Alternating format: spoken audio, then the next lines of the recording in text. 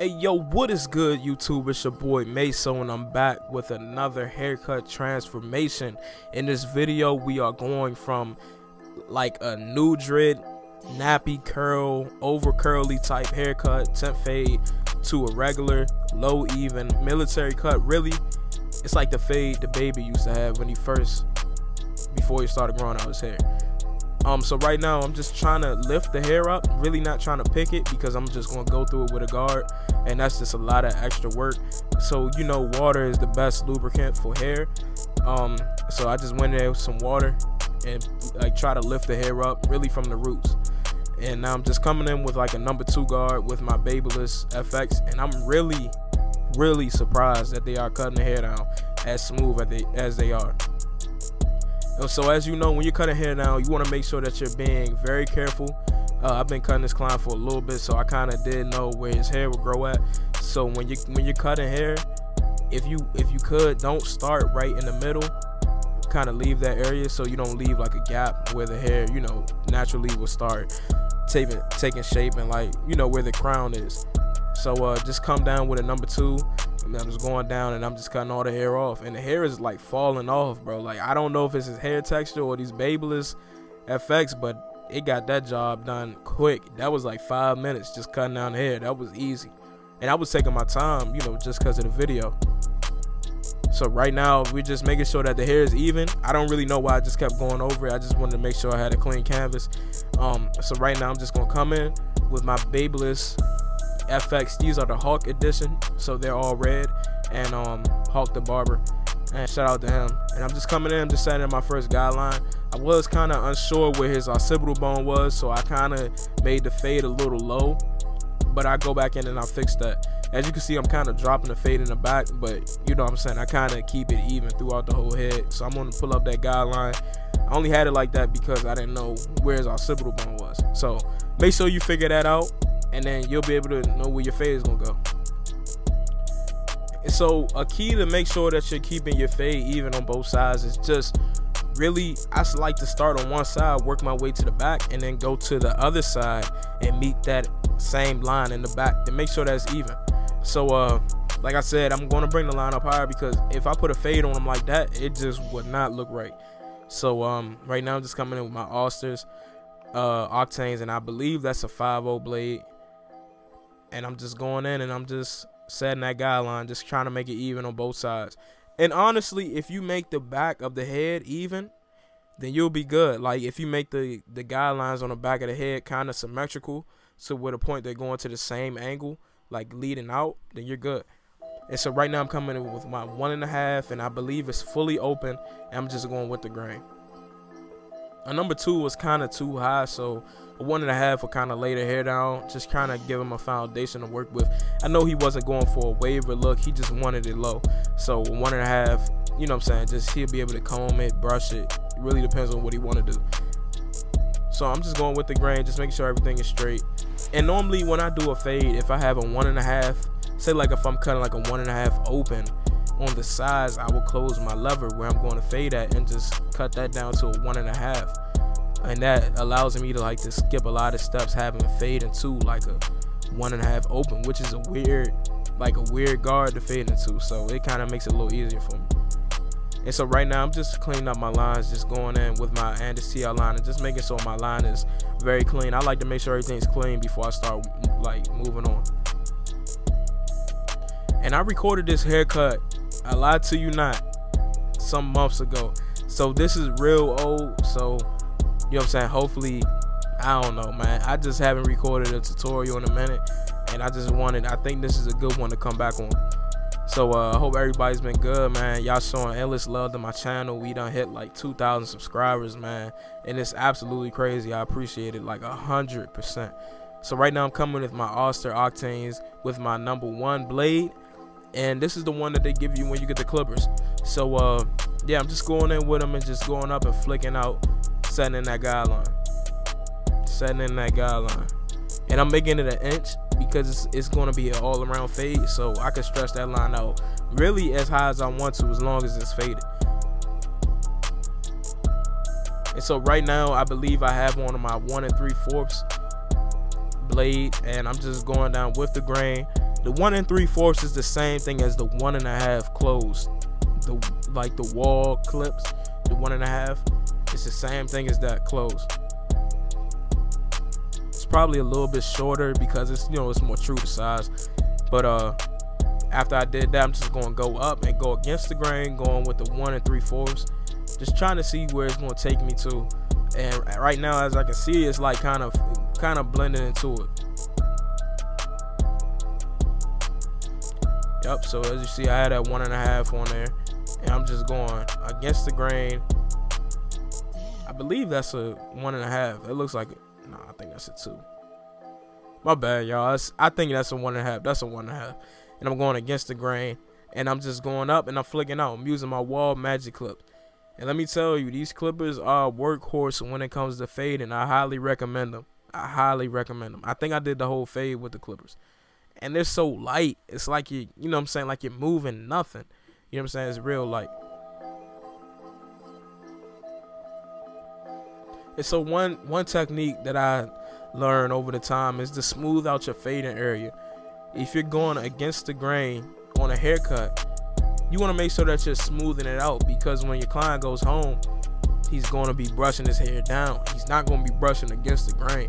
So, you know, make sure that you smooth it out so like the haircut can look smooth and have a nice finish on it. So right now I'm coming in with my number 1 guard fully open, and I'm going right underneath that 1.5, and I'm gonna work my way down to my lever close. And these are just the steps I follow. These steps, like if you follow these steps, I'm sure you're gonna get a fade. It's gonna be detailed, everything, because you're not missing a step. If you're starting from 1.5 and you work your way down to a 1 to 1/16 to lever open, you literally didn't miss one step in between it, so your fade is gonna be good. And personally, when I fade, I like to fade with a comb, because you never know, sometimes you may have to do clip over comb and stuff like that. And honestly, it's the most sanitary option when it comes to barbering, because these tools can be disinfected. You know what I'm saying? If you sit them in the barber side and stuff like that, they can be disinfected. So a brush, it's too I forgot the word, but it's phosphorus, I think. Like it has the pores in it, so it absorbs a lot of bacteria, so it's gonna be hard for you to clean out that bacteria.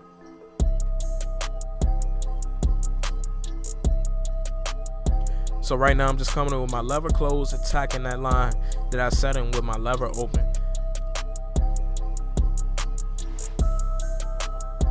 And I'm just going to work, man. When you in that zone, look, when you in that zone, it's serious.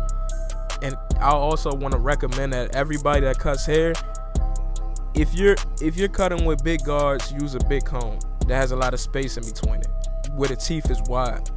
Like the wall comb that you can just buy, like that comes with the clippers. The wall comb, that's like a perfect comb when you're using like a number 2, number 3, or 1.5. But when you get down to those fine combs where it's cut, those fine guards where it's cutting the hair real low, you want to switch your combs up. So I have 2 different combs that I fade with. This one is a carbon comb. Carbon combs are some of the best combs to use.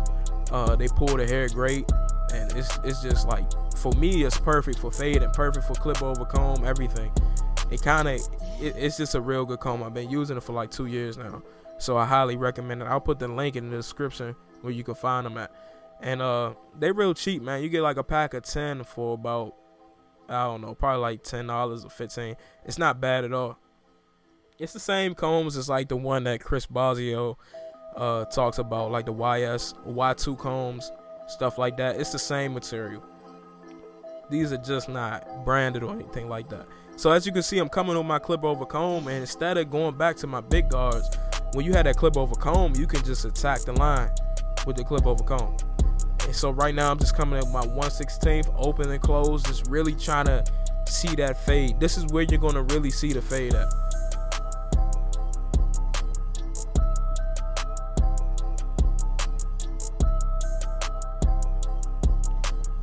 My bad, the camera keep going in and out of focus. I just need to set it to manual focus, but you know what I'm saying, it happens sometimes. It really does. And in the back of the head, when you're fading out, that's the area that you want to stretch out the most. The back of the head, make sure that you stretch it out. So right now I'm coming in with my lever fully open using my magic clips, and I'm just attacking that bottom line. I start with my lever open, and then I work my way all the way down to the close, like to, you know what I'm saying, to ball it out and take out that first guideline that I put in with my trimmers. And so as you can see, I'm just working it, like really working it. And let me advise y'all, if y'all use one clipper for the whole fade that one time, and this Cool Care will be your best friend, because them jump, like I'm telling you, those clippers will get hot.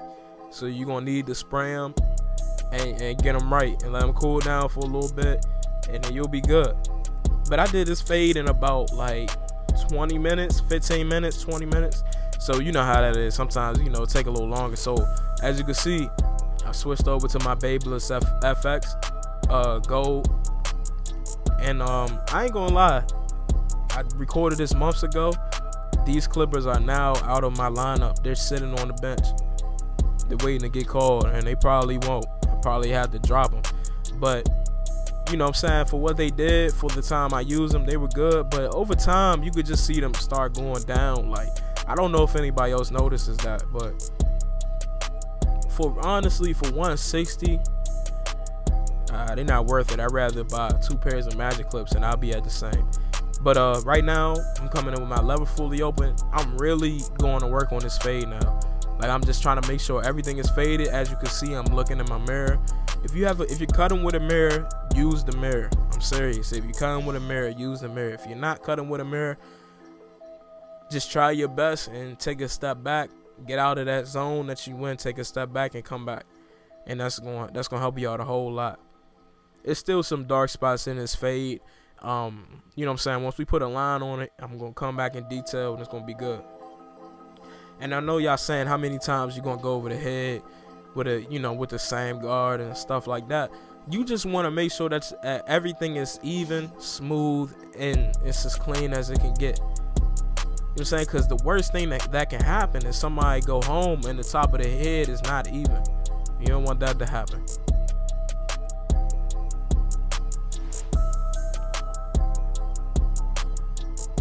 Yeah, man, like I said, I really appreciate y'all for 2,000 subscribers, man. Like, bro, I really appreciate that. So I came in with the #1 guard fully open, and I just came down to lay down the hair in the front, and I'm just coming in with my Andis TL liners, and I'm attacking that front line.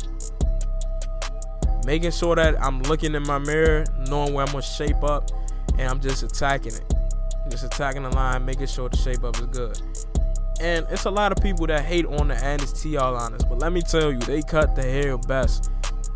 It's no other trimmer out there that cuts hair like the Andis TL liner. Like, I'm for real. Like, cutting hair. I'm not talking about creating an ash line. I'm talking about cutting hair. They cut hair the best. They're power horses. If you don't have one in your lineup, I recommend you get one. And they're great, man. I use them on kids. I don't really zero gap these all the way, but as you can see, they're cutting. They're cutting. It's all about how you prepare the hair. That's going to show in that lineup. You know what I'm saying? So when I do my lineups, I like to start in the middle, work my way to whatever side I'm standing on. I'm normally standing on the client's left-hand side, which is my right. And I normally work my way to the right, and then I come back and work my way to the left. And I'm just making sure everything is straight. I just now started standing in front of my clients and shaping them up. Make sure you got enough space in between your chair and your client before you do something like that, because you don't want to be all up in your client's space. So make sure you got enough space for that. And you know, when you dead on and dead center, that's gonna be your best bet to get a straight line up.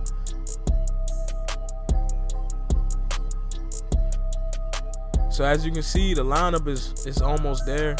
I'm just gonna put some enhancements on it, some slight, and just yeah, just go to work. I'm not gonna be too heavy with the enhancements. I really don't like being too heavy with them, but I'm just, you know, this client likes enhancements, so I'm just going in with the enhancements, making sure it's super sharp, and we just gonna come in with the wall detailer and just attack that line. See, we all have like specific clippers and trimmers that we use for certain, like, for certain like parts of the haircut. So if I'm working with fibers or something like that, I like to come in with a blade that's really thin and it's cutting really sharp. So like the wall detailer will be used for that. The Babyliss FX, they'll be used for that. I don't even think I used the Babyliss FX in this haircut at all because I really didn't need them. But it's certain trimmers that you have that can cut through fibers and enhancements like that and just give you that sharp line. And as you can see, the wall detailers are punching. I mean, punching. I'm not really into the ash line nowadays, but you know, sometimes it's cool if it does happen. But if it doesn't, I'm not pressing it. I like the haircut to be, it's wearable. You know what I'm saying? I want him to be able to go out and stuff. He said he had an event to go to. That's why he cut his hair down and stuff like that. So you know how that is. And I'm just going over and I'm just making sure I'm getting all them straight hairs. I'm detailing as I'm shaping up. And the fade is clean, the shape up is sharp, and I put them in the game. Hey, look, this is the haircut, man. If y'all enjoyed it, make sure you leave a thumbs up. Make sure you like, comment, share, and subscribe. And I'm out. Peace.